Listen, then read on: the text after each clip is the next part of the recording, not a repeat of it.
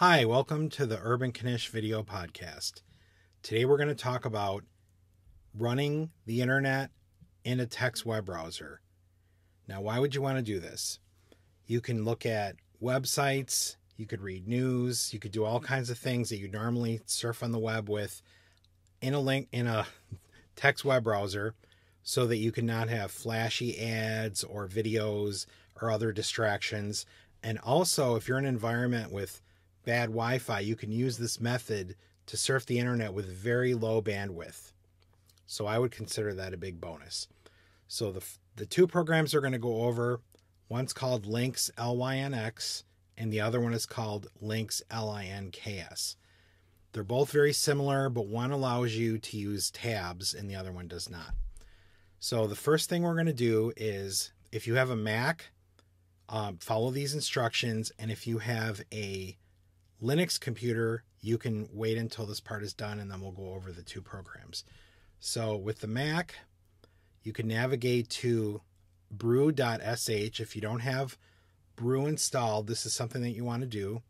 So to simply install the Homebrew program, you're going to copy this text and you're going to install it in your terminal. So I've already done this on this computer. So what you're going to do is type in sudo, and then you're going to copy that link. So again, that was brew.sh, and you're going to copy this link. Once you do that, get back with us here, and then we'll continue. So once that program is installed, now you can install Linux programs on your Mac. So it's really easy to do. Type in brew, install, and then you type in the name of the program. So I'm going to type in Pine, which is an email program, and we're just going to see how this works. I already have Lynx installed, so let's go with that, and we'll check it out. So it looks like there's no formula for Pine. So let's just get into the programs.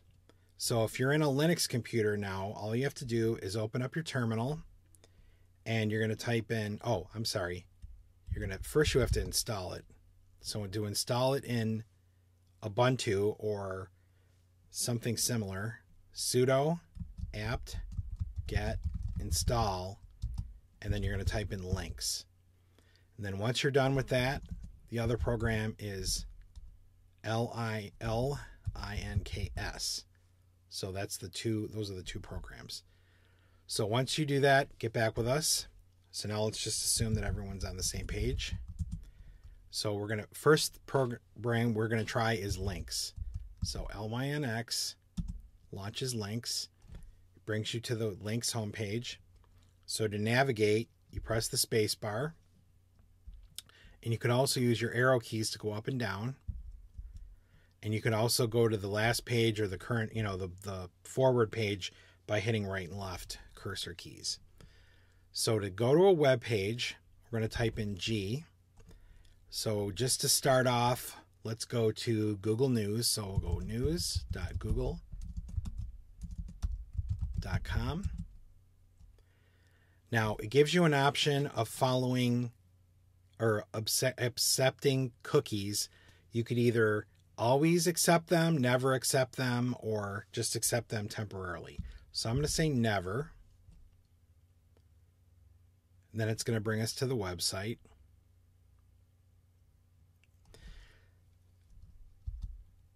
So you can look for a story, or I can also go to these links at the top and go to follow any of those links. Let's just say that I wanted to go to, let's just pick the first article. So I'm going to grab that. And then the same thing it didn't ask me that time. So here's the article. Same thing, never. Now, when you're in a page, if you hit space, it'll go to the next page. But if you're on a text entry field and you hit space, it's just going to enter text, the space for the text. So you're going to go down with the arrow key to the next link, and then you can hit space. So let's find our article. So here we go, I think. Or is that a blurb from another? Okay, so here we have Washington, D.C., June 5th, etc. So if I wanted to go back, I can hit my back key. Once more. Whoops, now it's back to the beginning. I'll go to the other one. So let's go to a different page. So we'll go to Yahoo News. So let's go to finance.yahoo.com.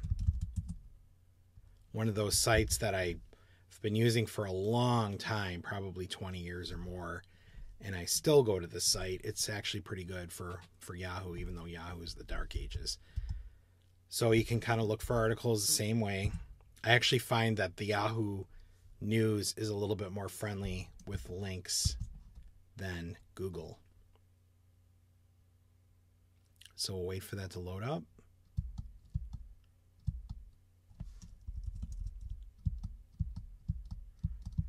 And it looks like I missed a link here somewhere. Or it could have been a video. Some of these news sites have videos and you have to kind of navigate that way. And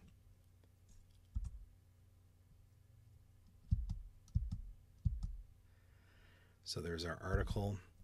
So if I wanted to go to a bookmark or add a bookmark, there's some features in here also. So I'm going to I'm just going to grab something that I want to bookmark. So I'm going to go to Drudge, Report, to get all the sensational headlines. Okay, so once Drudge Report comes up, I could surf the page, but I want to add a bookmark. So I'm going to say A for add, and then it asks you if you want to save the document or link. I'm going to say link because otherwise it'll grab the first thing that I'm touching and it'll grab just that. So I want it to grab the page. So I'm going to say L. Whoops, actually I'm wrong here. Well, let's go ahead and do that. So add, and then I'm going to say document. There we go. Sorry about that. Drudge Report 2019. So now, of course, I can look for more links that I could read. Or I could just simply go to my bookmarks. So let's say I have a bunch of bookmarks already set up. To visit the bookmarks, you're going to hit V. So in here you see all my bookmarks. I only have 2. I want to keep the Drudge. I want to get rid of Q. Whatever Q is, I don't want it. So to do that, I'm going to have to edit my bookmarks. Right now I can't do that because I haven't properly set up links yet. So let me go back to options. Now in options, I can save all my options. Once I go to this save options to disk, hit the enter button. And for my editor, I'm going to type in one of my editors. So this one, I'm going to choose Pico. So I'm going to go back and I'm going to accept my changes. Okay, so it's saved. So now when I want to edit this thing, I hit E. Now I'm going to surf down here until I find the link that I don't want. And there it is, the Quantcast thing, which is some ad or something. I don't really know. So we're just going to get rid of that. Just HTML, so it's creating a list. So I'm going to say X. Oops. Yes, save. There's my bookmark. So now I'm back to Drudge Report. So now I have my bookmark saved. Let's go back to the Google News. We're going to add a bookmark for that.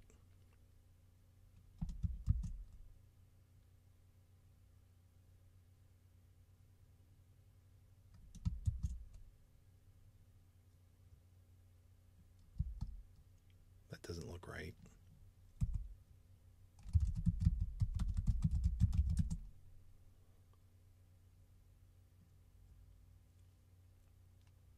I must have fat fingered something. Okay, so this is my Google News page. So I want to add a bookmark now. So I'm going to say add a, and then I want to hit D, save my Google News. So now we'll go back and check our bookmarks. So I hit V. Here's my links. So I go back to Drudge Report. So now you can go to all the sites that you read. You could bookmark them, and then you can come back at any time. So let's check out the Lynx, the other Lynx web browser. So I'm going to say Q for quit. Yes. So now I'm going to type in Links. Now this one's a little bit different, and it's a little bit more advanced, although to be honest with you, maybe because I've been using Lynx for so many years, but I actually enjoy, well, Lynx. I've been using Lynx for a long time, so I actually like that better. But this one is a little bit more advanced. When you go in, you're not going to see anything, but it works the same way. You hit G. So now I'm going to type in Google.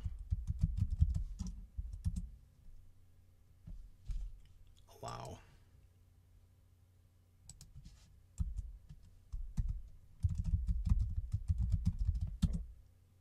I had my filter on there, so it wasn't allowing it, but now it is.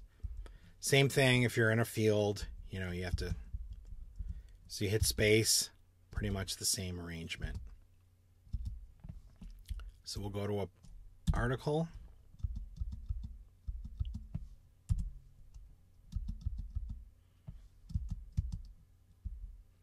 So here's our article. You get the idea. So let's check out a different site. We'll go to, let's go to Yahoo News.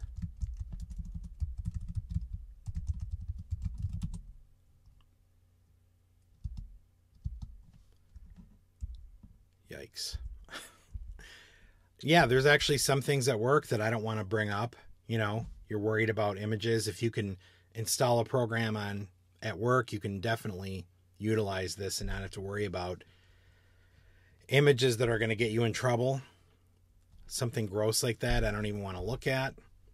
You know, you could just click on your articles and everything's great. So we went over both programs.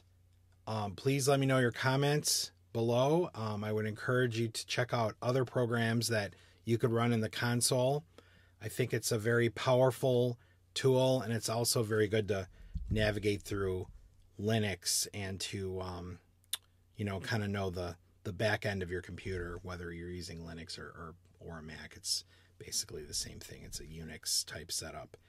So let me know if you have any comments or questions, and do you think this is a good idea?